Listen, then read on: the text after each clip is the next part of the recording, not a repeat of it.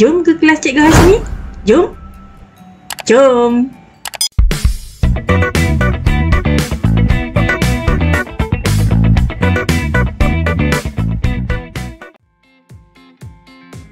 Adik-adik dan murid-murid, hari ini kita akan membaca satu lagi petikan berdasarkan gambar ini.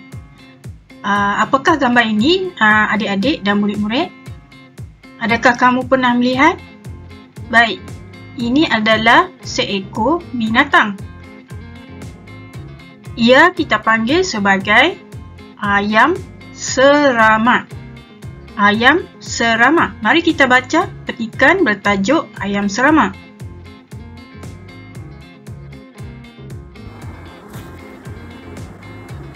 Mula-mula kita akan membaca ayat berdasarkan petikan Ayam Serama.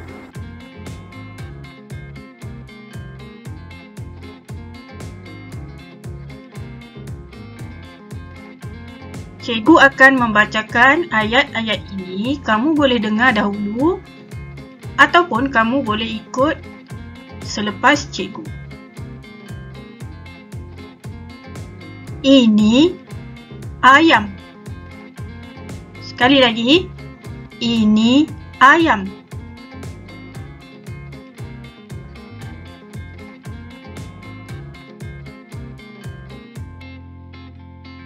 Ini ayam betina. Sekali lagi. Ini ayam betina. Ini ayam betina.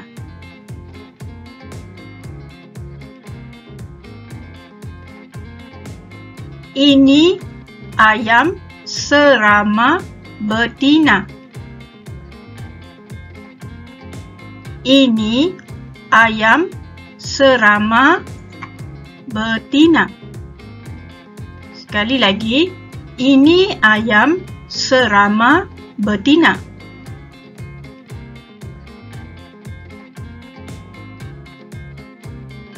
Ayam serama betina ada ekor. Sekali lagi, ayam serama betina ada ekor. Sekali lagi kita ulang. Ayam serama betina ada ekor. Cuba kamu lihat ekornya. Tegak.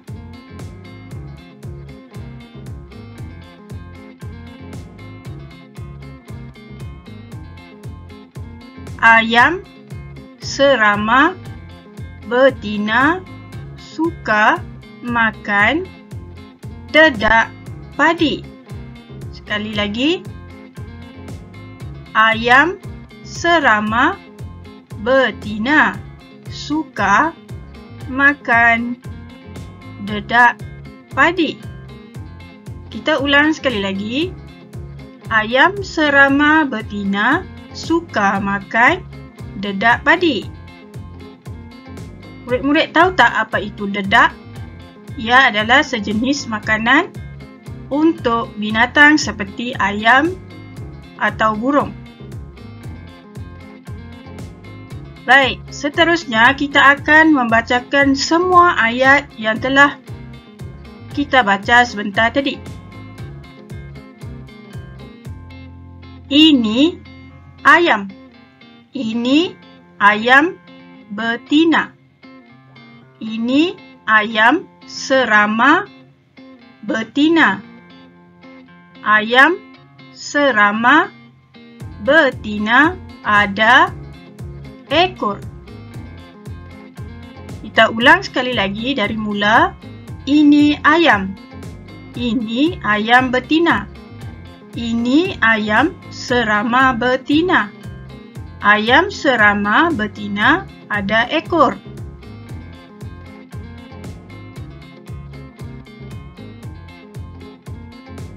Ini ayam. Ini ayam betina. Ini ayam serama betina.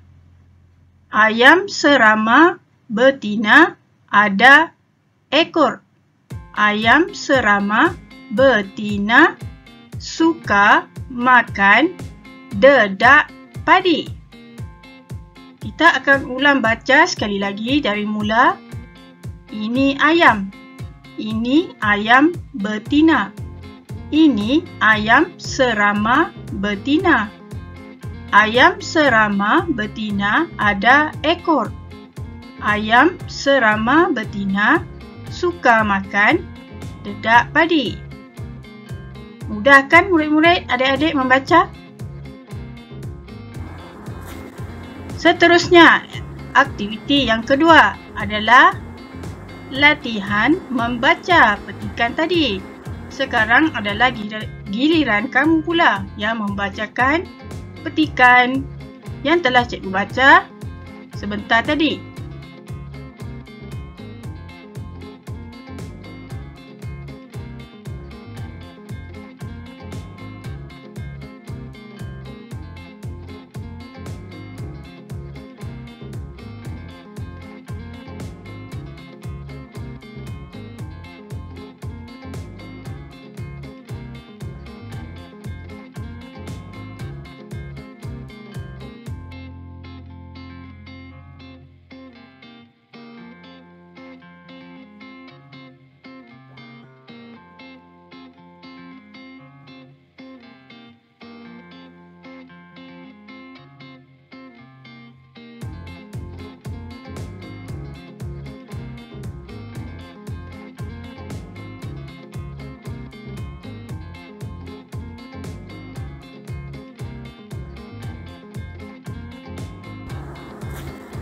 Seterusnya adalah aktiviti yang ketiga.